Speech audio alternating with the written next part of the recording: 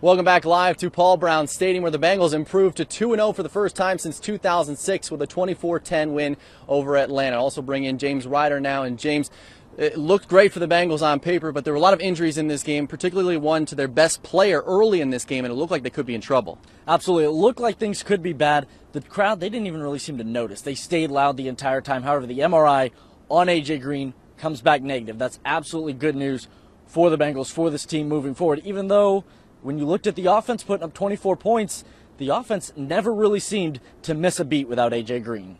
Oh, he was just saying, just go out there and make plays and have fun, man.